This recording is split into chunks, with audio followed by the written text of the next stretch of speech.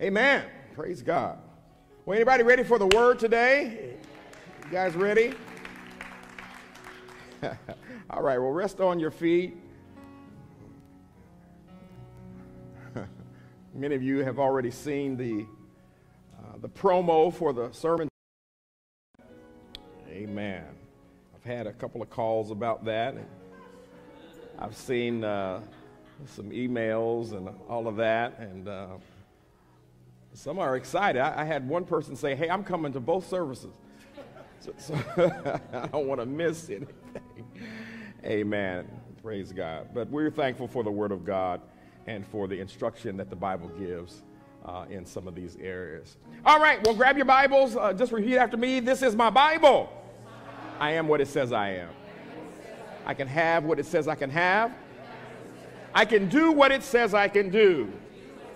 I believe God's Word. I'm a believer and not a doubter. I'm a doer and not just a hearer. I boldly confess. My mind is alert. My heart is receptive.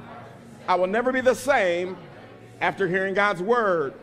I am being transformed by the ever-living, uncompromising, never-changing, ever-powerful Word of God. I will never be the same in Jesus' name. Everybody believing, everybody serving, and everybody giving. Amen. Let's pray. Hebrews chapter 13. Father, thank you. We sense your presence here today. Thank you. It's always good to know that you are here in a tangible way. So we break up the fallow ground of our own hearts that we might receive the engrafted Word of God that is able to save our souls. We need your help. So we open up our hearts to receive from you. Touch every person, every family, every life. In Jesus' name, amen and amen. One verse, Hebrews chapter 13, verse number 4. The word of the Lord. Marriage is honorable among all, and the bed undefiled. But fornicators and adulterers God will judge. So far the text. You may be seated.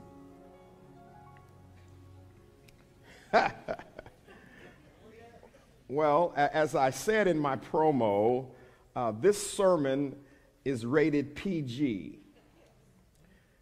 It's not rated R, but it is rated PG, and so for those of you who have children in the room, just be aware, I'm not going to cuss or nothing. Don't even worry. I'm not going to be vulgar or anything like that today, but we are going to be dealing with what I would consider to be some adult content today.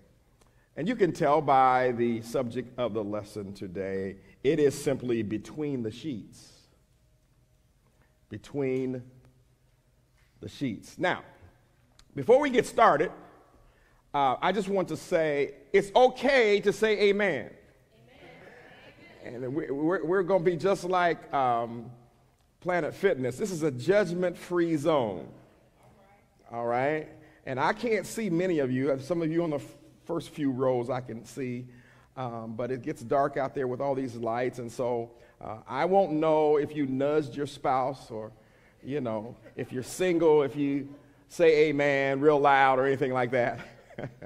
It's all good. No judgment. But I believe that we do need the Word of God, especially in some of these areas. Amen. Well, you know what? I haven't done this in several years, but I got a quick little joke. It's very quick. Marriage is when a man and woman become as one. The trouble starts when they try to decide which one. And I think all the married folks will say amen to that. Amen. It should be no big revelation that we are living in an over-sexualized culture. We have become inundated with sexual images, inferences, illicit content, and even legislation that is designed to govern under what circumstances society can engage in intimate encounters and still maintain legal compliance as well as moral acceptance. Let me say this loud for the people in the back. Christians don't take their cues about marriage and sex from American culture. God invented marriage and is the one who determines the parameters under which we are in compliance with his will. How is your love life? Are your relationship activities in agreement with what God says should be happening and with whom between the sheets?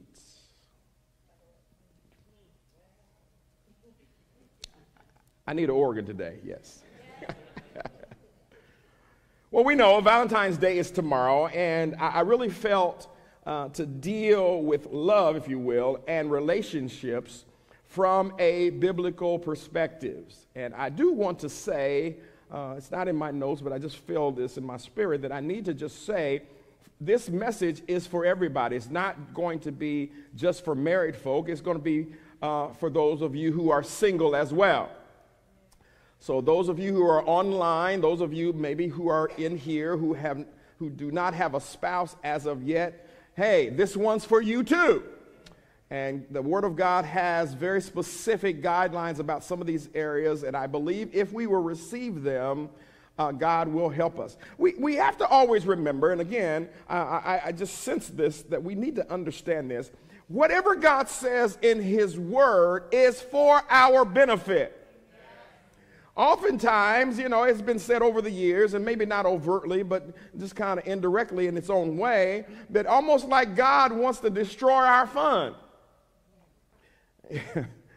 Well, you know, God's not a prude. He invented all this stuff, and so He's not that way. Whatever He has in His Word, it is designed to bless us and to make our lives better. So again, I'll give another disclaimer just to make sure we all understand that this content is going to be parental guidance today. The Word of God from the beginning declares that biblical marriage is between one man and one woman. That's Bible. All right? Now, I'm going to add this, not to offend anybody, but it seems to be necessary nowadays because it seems that we in our country, perhaps around the world, but I don't live around the world, I live here, it seems that we have gotten to be confused about what a man and a woman is. And so I think I will say it this way. In the beginning, God defined marriage as the union, if you will, of one biological man and biological woman. And so I thought I would just clarify that. Jesus affirms the same truth as He taught on marriage as well. The Apostle Paul, he gives some practical wisdom. Everybody say practical wisdom. Practical wisdom and godly directives regarding singleness and marriage. And again, I want to be as frank and concise with this teaching as I possibly can so that we can get revelation. We're living in a nation, we're living in a world now where even Christians basically, by and large, disregard what God says. And I'm going to say this right up front. The devil is a liar. God's word has not changed just because it's 2022. So we gotta take another look at God's word. The wise man Solomon also asserts some realities of married life and how couples should relate to each other. In Paul's letter to the Corinthians, he is answering a concern that the Corinthian church had regarding marital relationships and purity and singleness. And we'll see this in the text. This is really our opening text for this sermon. 1 Corinthians chapter 7, starting at verse 1. And this is going to be the majority of our lesson today is found right here. And so we're going to see what the Apostle Paul says under the inspiration of the Holy Spirit. Verse 1, now concerning the things which you wrote to me. Now here's an interesting opening. He's basically saying, I am responding to your request for me to deal with some stuff. All right? And so that's why he is writing this. It is good for a man not to touch a woman. Nevertheless, because of sexual immorality, let each man have his own wife, and let each woman have her own husband. Let the husband render to his wife the affection due her, and likewise also the wife to her husband. The wife does not have authority over her own body, but the husband does. And likewise, the husband does not have authority over his own body, but the wife does. Do not deprive one another, except with consent for a time, that you may give yourselves to fasting and prayer, and come together again, so that Satan does not tempt you because of your lack of self-control. But I say this as a concession, not as a commandment. Let me stop there before I go on. What he's saying here is I'm not commanding you to be married. I'm not commanding you to hook up, so to speak. This is by permission, all right? For I wish that all men were even as I myself. And the inference is he's single, but each one has his own gift from God, one in the manner and another in that. But I say to the unmarried and to the widows, it is good for them if they remain even as I am. But if they cannot exercise self-control, let them marry, for it is better to marry than to burn with passion. All right, so the Apostle Paul is giving these godly guidelines about marital relationships and sex and holiness, and it's all connected. All of these are connected. And I'll give my standard disclaimer one more time. Listen now, you've got to want this. You're preaching really good, Pastor Keith. You've got to want this. You've got to want to be right with God. You've got to want God to be pleased with your life and how you respond to these particular areas, really every area, quite frankly. So I want to give some clarity about areas, listen, the church often leaves to the world to define. Oftentimes, we don't even want to talk about this stuff. Well, deal with that in the Bible class that most of y'all ain't coming to.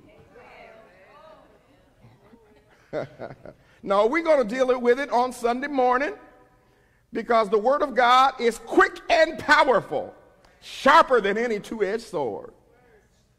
It can deal with our issues. Verses 1 and 2, now concerning the things of which you wrote to me, it is good for a man not to touch a woman. Nevertheless, because of sexual immorality, let each man have his own wife, and let each woman have her own husband. Listen, he's saying here, it is good to be single. Ooh, crickets up in here. Let me say that again.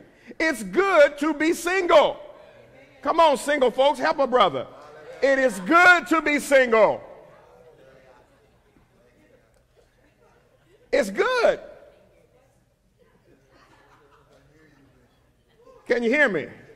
For the people in the back, it's good to be single. Listen now, don't let the church or anyone else make you feel less than because you're not married. The devil is a liar. And oftentimes, I have to even be careful with this because oftentimes the activities that we have and how we address things is always to the married folk. And we have people who are single, listen, and happily single. Single on purpose. And Paul is giving us an admonition here. He basically is saying, listen, I wish you would be like I am. Paul was single at this point. The inference is probably, and again, this is through some extra study, that Paul probably was a widower because he was a part of the Sanhedrin council, and it was a requirement to be married, to be a part of that group. So the presumption is Paul probably was married, and then he may have lost his wife. We don't know that 100%, but that's the inference. So let me jump to verse 7 as Paul says, "For I wish that all men were even as I myself," meaning he's single, "but each one has his own gift from God, one in this manner and another in that." Being single, listen, being single affords the opportunity to concentrate on the things of God. You ain't got to worry about a spouse. You ain't got to worry about coming to church and doing the activities and serving in the community and all of the things that God may prompt you to do during that season. You don't have to ask anybody. You don't have to check with anybody. So it's good to be single. You can pray as long as you want to in your house, as loud as you want to, anytime you feel like it. Come on. Those of you who are single, I want you to get a better picture of what it means to be a single Christian. Amen. You can be single and be powerful. You can be single and be anointed by God because you can literally give your entire life and attention to the things of God. But to avoid sexual immorality, Paul advises marriage. Of course, the New King James uses the term sexual immorality. I'm going to use the old school King James word, fornication. To avoid fornication, the Apostle Paul is recommending marriage. Now, listen now. In this particular context, now I need you to hear what I'm saying here. In this particular context, it is not for love. It is not for purpose. We coming together to do what God called us to do, as we sometimes say, but simply so we don't commit fornication. So we don't commit sexual immorality. And I'm going to say it again. We got to want this. We've got to stop excusing ourselves for our carnality and our flesh. Stop it. We got Christians that have almost lost all of their conviction because they've overridden the Holy Ghost every night.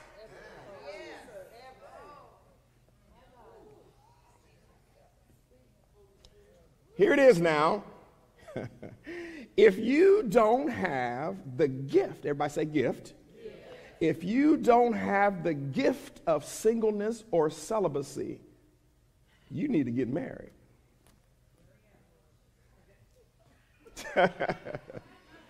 You need to get married. And celibacy and singleness is a gift. And if you have it, you will be content to be single. You won't be looking for a spouse behind every tree.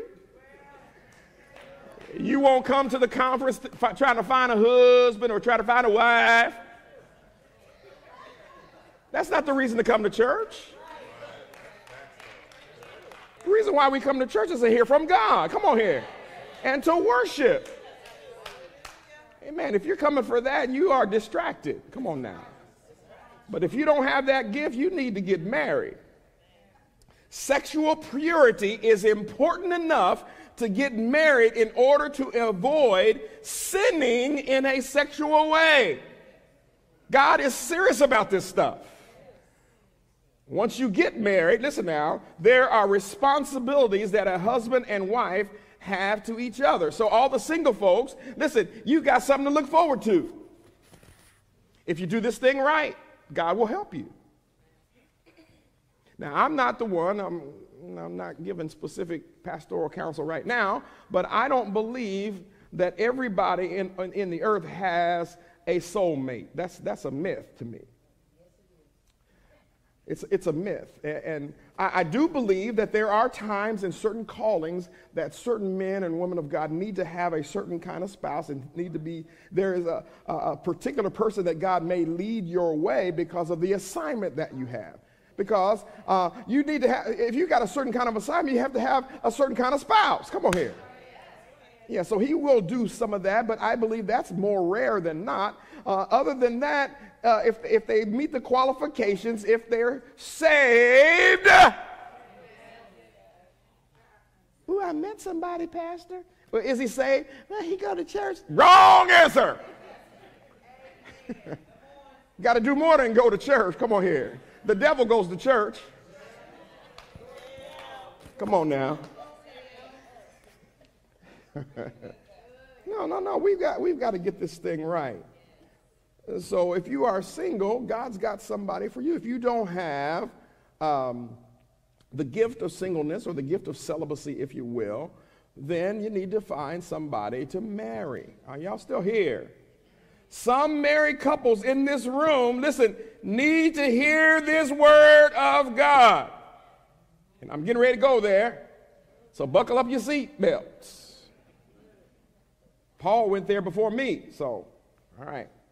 Verse 3, starting at verse 3 through verse 5, let the husband render to his wife the affection due her, and likewise also the wife to her husband.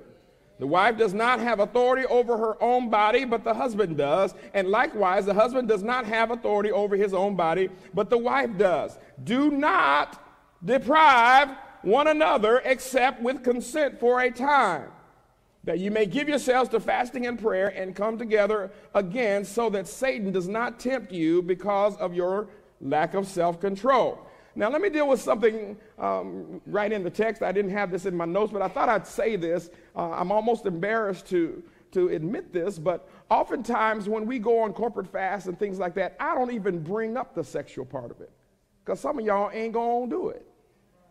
I've already had somebody that said something to me about it because I was contemplating. Do you know it's fitting when you set aside a time of fasting and prayer that a wife and a husband should abstain? That's Bible. That's in the Word. Shoot, Pastor, I'm doing good not to eat.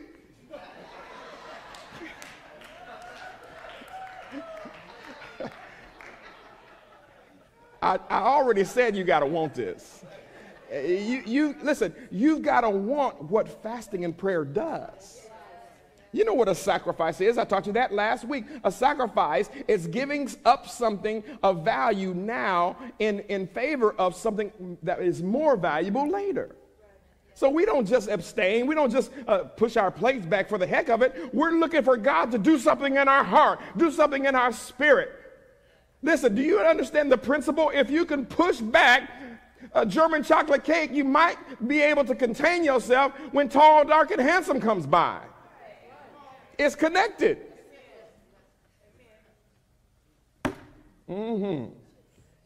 Husbands, help us God. Husbands are to satisfy their wives sexually. We got crickets again. Y'all listen to me now. I don't do a whole lot of counseling. Pastor Nate does most of that around here. But I've done it in the past, and I've got sense enough to know how this works. This is an area that the devil messes with marriages.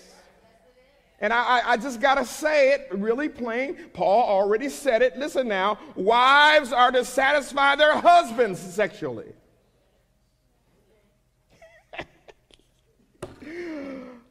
Help a brother. Paul is clear that neither spouse has the right to withhold intimacy from the other partner. He goes even further for those who are kind of slow. He says, each other's body does not belong to themselves but their spouse. So let me be clear. Let me be clear now. There is no godly reason to withhold sex from your spouse.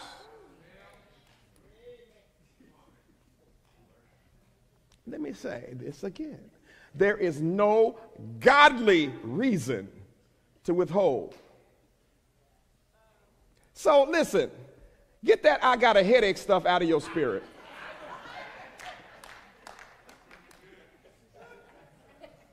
Now, some of y'all's jaws are tight, so just loosen up. Loosen up. Stop it. Now, I already said it. If you don't want to comply with what God wants and what God says, then all bets are off. But if you're trying to do what God says and you want God's blessing in your marriage, you need to hear what thus saith the Lord. Are y'all still here? There's no godly reason. Now, the whole principle of mutual submission should say, let's say I'll use myself as an example. I'm talking about me, but I'm talking about you. But I'm talking about me, all right? Should say that if my wife is not feeling well or she's got something going on in her body or something's going on, I ought to have sense enough to know not to put that kind of pressure on her. But if I do, she got to give it up.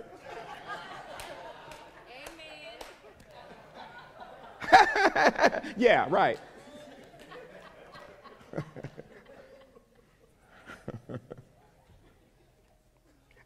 Our opening text says this, Hebrews 13:4, marriage is honorable among all and the bed undefiled, but fornicators and adulterers God will judge.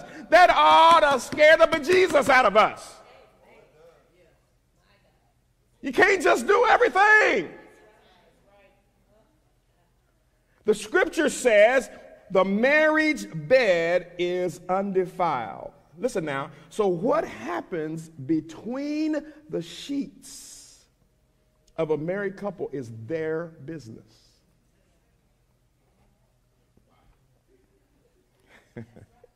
It's their business. Stay out of their bedroom. I'm talking to the pastors now. I'm talking to all the deep folks that think you got a word from God about what I ought to be doing with my wife. The devil and you are a liar. Some of this stuff that we come up with is giving place to the devil. Well, you shouldn't be doing all that. Who told you that? As long as we are in agreement. Are y'all still here? I'm talking about with a married couple. Stay out of their bedroom. Because we got some folks that got some hang-ups. Well, you don't do that in your bedroom. That's cool. Y'all can agree, you can do or not do, but get up out of mine. And don't make it all religious and deep. Well, I don't think Jesus would do that with his church. Listen, there's a whole bunch of stuff I don't think Jesus would do with his church. I can't see Jesus in missionary position with his church either. Can y'all handle this? So you can't go by that. Well, I just can't imagine. Well, I'm trying to free us because some of us got this religious demon on us. Now, please don't misunderstand me. We are to remain in covenant with our spouse if they refuse to obey this. So it's never going to be an excuse to do your thing with somebody else just because your wife or your husband is not acting right. Did y'all hear that? Y'all hear that in the back? Y'all hear that online? I'm not giving you a license to commit adultery or fornication. All you single folks, well, you just don't know. God made me like this. I got a high sex drive. That's why you need to use some self-control and the Holy Ghost. That's why. But Paul's teaching here, his instruction here, as he's led by the Holy Spirit, is just practical wisdom. Don't be simple. Undefiled means not made corrupt, impure, or unclean. So I take that to mean the marriage bed is clean and pure, whatever they do.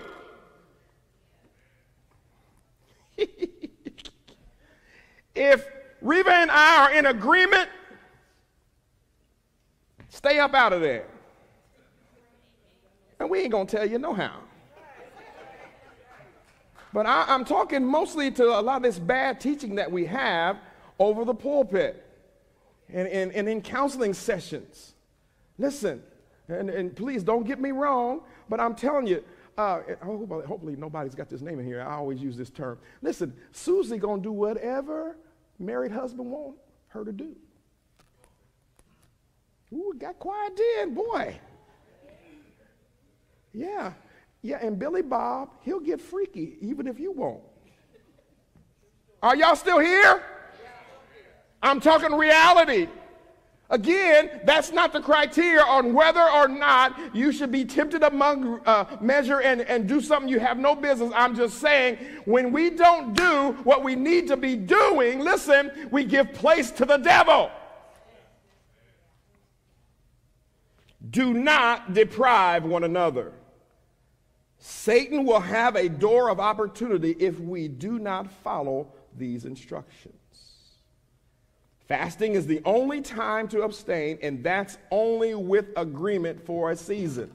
Let me help some of you.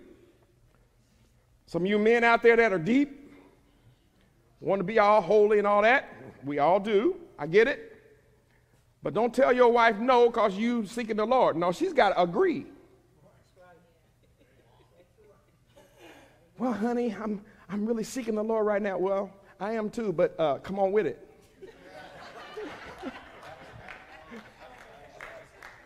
And you know what you need to do if you're going to follow the instruction of the Word of God? You need to come on with it.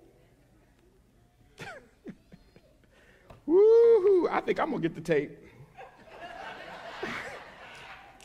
Listen now, if you are fasting and you guys are in agreement, that's all good.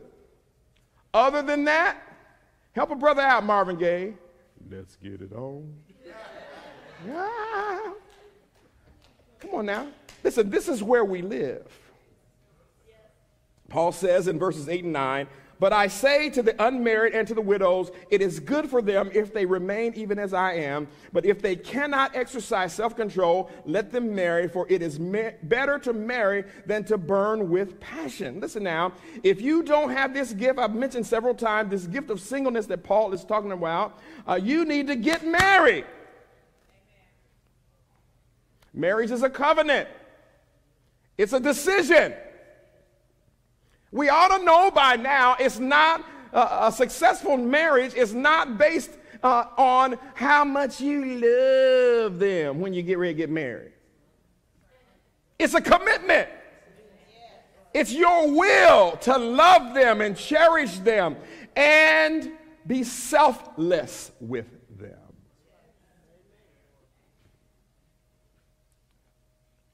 Don't be stupid. These commands are in God's word to warn us against foolishness. Come on, music team, I'm almost done. And here's the hard thing right here. I'm going to make this statement. Here's the hard thing. Don't presume on your spouse's spirituality, self-control, or devotion to you. Don't be presumptuous about that. I love Jesus. I love him. I worship him. He's my Savior. He's my Master. He's my King. But there are times that I'm tempted at a certain level that being married is my way of escape. Yeah, Pastor, sound like you carnal to me. Nope, I'm not carnal. This is the reality. Now let's get our heads out of the clouds and come on down where Paul is talking here. He's saying, listen, your body does not belong to you. That means you are to sacrifice, if that's what it is, in order to meet the needs of your spouse. and vice versa. So, it's not about you.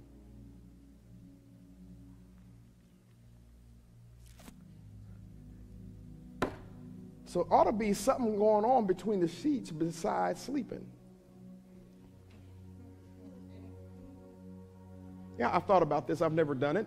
But some of the couples that we have in our church, and I don't know anything personally per se, I just know that the averages, and I've done a lot of research about this kind of stuff.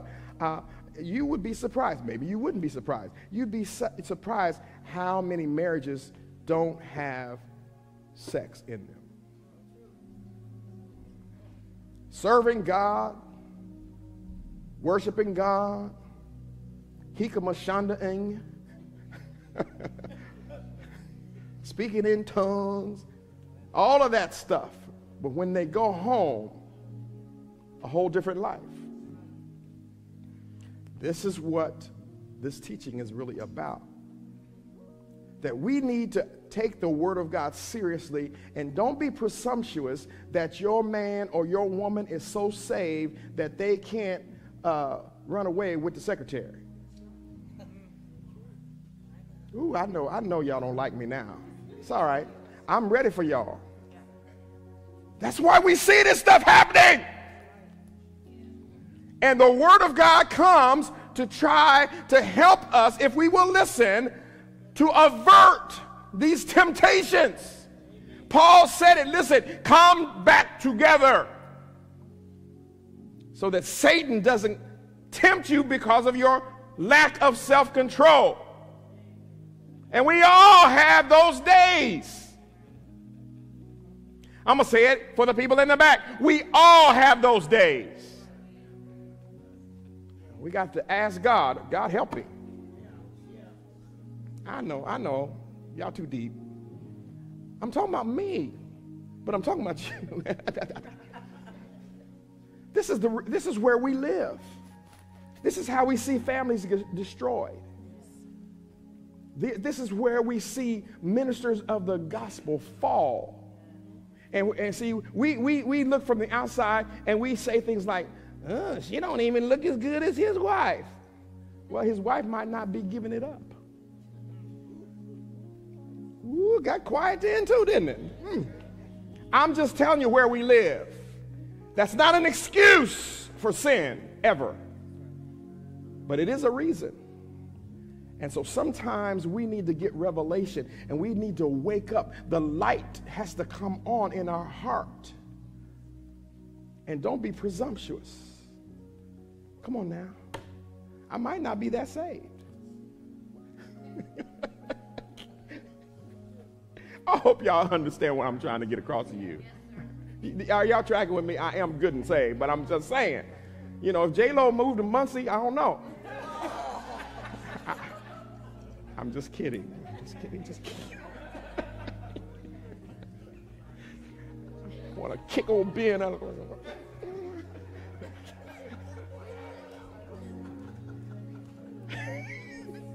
You understand what I'm saying, don't you? You getting it? Right. No. I love my wife. But listen, we've got, this stuff is foolishness. We counsel people about these same things. It's like, what's going on, man?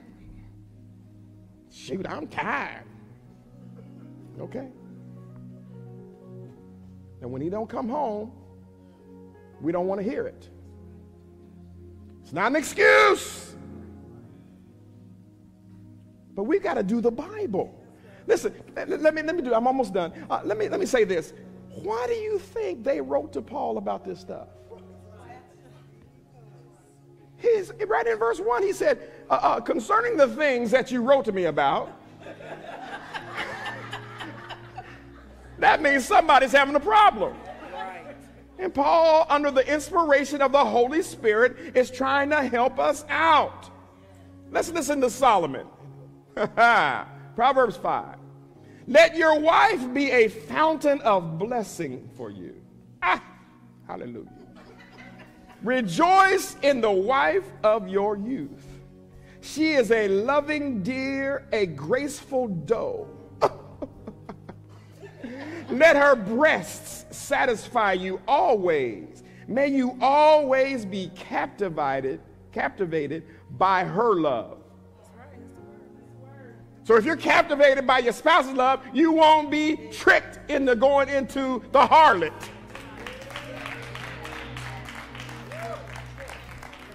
So we gotta get our heads out of the clouds and come on down to where we live.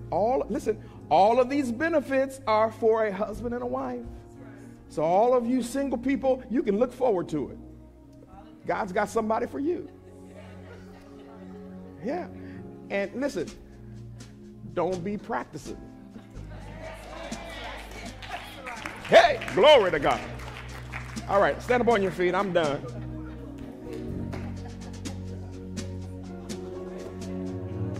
Anything other than in the marriage, in the covenant, is out of God's will. Now, just because God is gracious and he doesn't kill you when you laying in somebody else's bed does not mean that he's okay with that. Foolishness. So let's get it together. Married people, your assignment is do it till you're satisfied. Woo. And it doesn't mean that you're weird. You know, there's always an inside joke that guys want sex more than their spouse. That ain't necessarily true.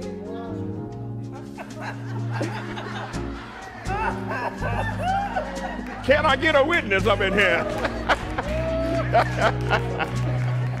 Come on here. Don't be foolish. Now see, we're laughing. And we should laugh. I'm doing this on purpose to be comical. All of that is good. But I'm telling you, there's tragedy in the making if you don't obey what God said here. And God wants to help us. So I want to pray. And you know what? The whole rationale for this teaching is so that we can be in the will of God. So that we can be Christians. So that we can show forth his praise. There are too many divorces. Too many affairs.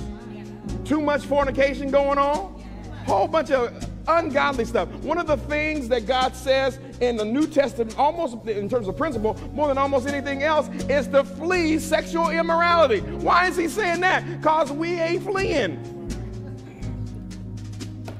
We got to get this thing together. So let's pray together. Father, you know we need help with this in every area. We need revelation. Help us to have a Holy Ghost resolve to get this thing right. Because when it's right, it is right. There is freedom. And so we give you praise. We thank you, God, for this congregation and those that are watching online. Help us to comply with what your word has already said. It's not even emotional. It's not based upon our feelings. Sometimes we don't feel like it. That's not in the text. We got to do what we got to do. So I give you praise. I thank you for this congregation. I thank you for these families that are watching. I thank you for the single people who are literally trying to abstain from sin. We commend them in Jesus' name. Even within the church, it's so pervasive that just live and do your thing. Listen, the devil is a lie. So help us, God, to exercise self-control. We want to claim the power of the Holy Ghost. Help us to use it in this area to do what you've called us to do. We ask that you bless marriages, bless these unions, help them to come together as one. We give you the praise. We thank you in advance. We thank you that you've already pronounced the blessing upon us, that we're blessed coming in, blessed going out. Everything in our basket, in our store, in our financial arena is blessed. Our children are blessed to 1,000 generations. Our health springs forth speedily, and whatever our hands touch, it prospers in Jesus' name. So we give you praise as we leave here free. And whom the Son sets free is free indeed. So we give you praise. We honor you. In Jesus' name. Amen and amen. God bless you. Our altars are open.